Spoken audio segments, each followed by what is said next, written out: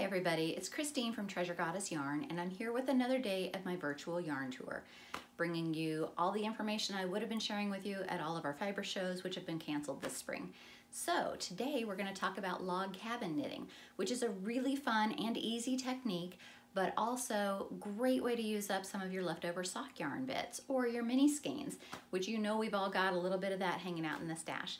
So this that I'm wearing right now is called the Cabin Cowl. And it is an amazing, fun little pattern that's normally $5 for sale on Ravelry, but until the March 31st, 2020, it's free to all of you. So just go to Ravelry, search for Treasure Goddess, all one word, and that should pull up all of my patterns. They're all free to the end of March to help out with everybody being stuck at home with all of this coronavirus business. So the Cabin Cowl is really fun because depending on what colors you put together, like today I'm wearing green, so I've got my orange and my lime green showing. If I was wearing more pinks, I could flip it around to the pinks and blues, and it just gives a whole other look. I think it's amazing, it's fun, it's super easy, and the cool thing is you're actually creating it in 4 little squares. So it's kind of like a modern age version of the log cabin quilt. So you start with a little square in the middle, we work this direction for a while, then we bind off, pick up stitches, and we work this direction and then this direction, and we work along the way. It's super fun. There's techniques are all described in the pattern as well. So then you just make 4 squares and you whip stitch them together. And what's really a good idea on this is go stash diving, find out all those little mini skeins or leftover bits from your socks. But to keep it looking less yarn barf and more creatively organized, I like the idea of using one color to kind of throughout. So like right here I've got the silver, this is my pieces of 8 yarn. So my pieces of 8 kind of comes through. The silver is kind of like on each little square, and that way it gives it a little bit of a tied together look. I also decided to edge one end in a single crochet just to have a nice little edging. I got tired of it, so I didn't do the other side, and half the time I wear it folded in. Anyway, so along with this idea of a small little project using up your sock yarn bits, why not go stash diving and pull out all of your leftover sock yarn and start pinning it together in an idea in a big project? So another idea I have for you, this one's actually a pattern that's free all the time on Ravelry. It's called, let me see, it's one of my designs. It's called the Itty Bitty Sock Yarn Bits Blanket, I'm pretty sure. So this was actually a sock yarn blanket I made with all kinds of leftovers.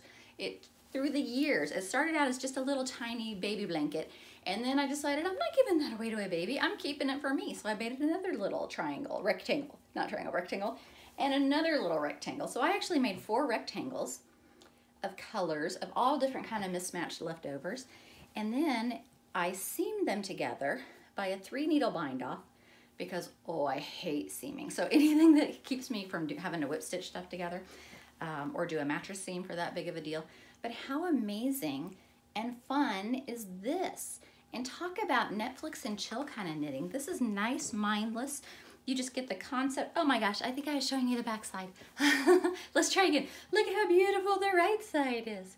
And though it's hard to tell, you always try to change colors and pick up stitches on the right side when the same side when you're using garter stitch, which is knitting both sides.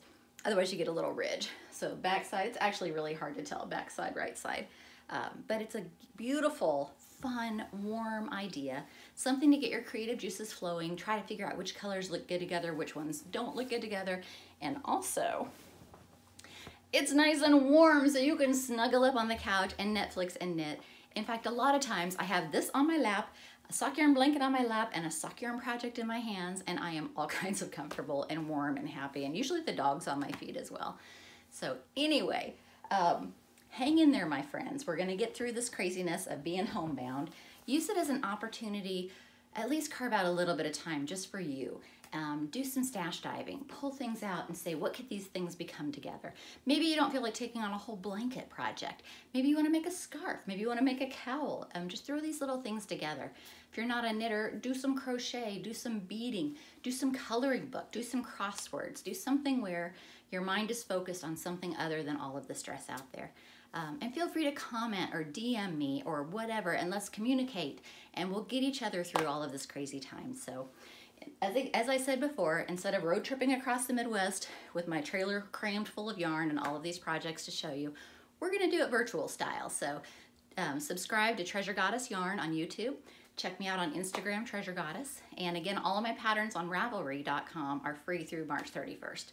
So enjoy a little bit of peace and quiet amidst all of this craziness. So hugs, virtual knitting. Again, I'm Treasure Goddess Christine, and I'll see you soon on my next day of the virtual yarn show, excuse me.